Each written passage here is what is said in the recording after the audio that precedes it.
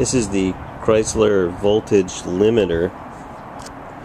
I guess this one is maybe years 62 to 73 or something like that. I don't know, but they're in the dashboard and they bring the voltage for usually the fuel gauge and the temperature gauge. They bring it down to 5 volts, not 12, because those gauges use 5 volts.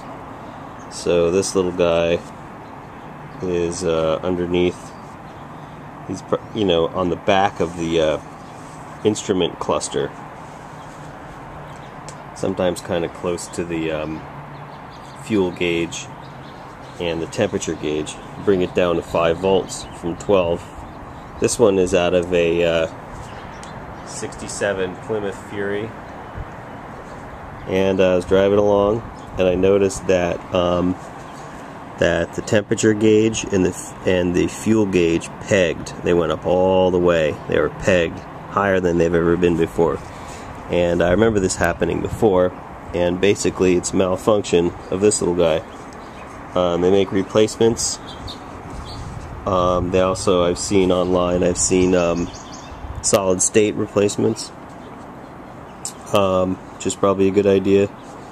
The little connectors on the outside kind of vary a little bit, but I pried mine open and found that it is important to have a good source of ground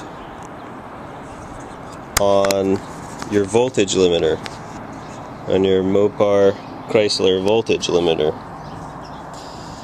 And the source of ground helps that little heater, that little coil wrapped around there is a heater, and it heats up the bimetal strip and then opens up the contact points and kind of brings the average down to about 5 volts, or it should. So when you test it, if you test your Chrysler, Mopar, Dodge, Plymouth, Imperial voltage limiter, it's not the voltage regulator, it's not what keeps the battery charged, tells the alternator what to do. This is not that. It's a little guy. It's a voltage limiter, and you can put it in series with a battery and a light, 12-volt light bulb, you know, like a tail light bulb, and it should flash.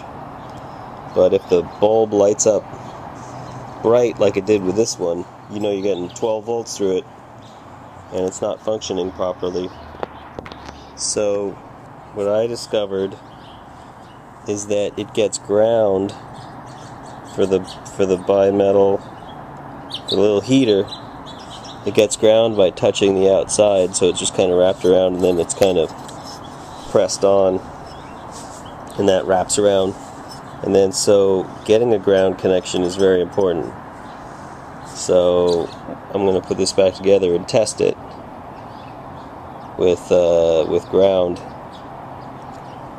and we'll see what we get.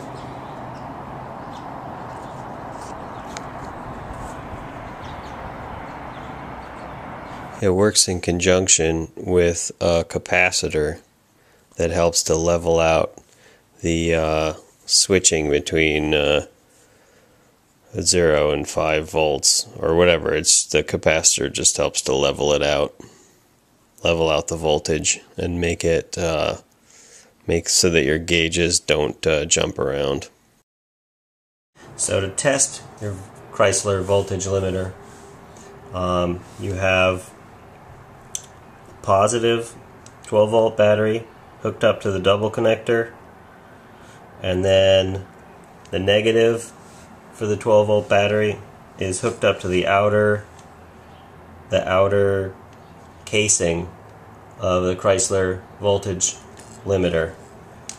And then I also have more. This is the same thing. This is connected to ground, and then I connect it up to ground, and then out of that connector I run it through a 12-volt light bulb, and if it flashes,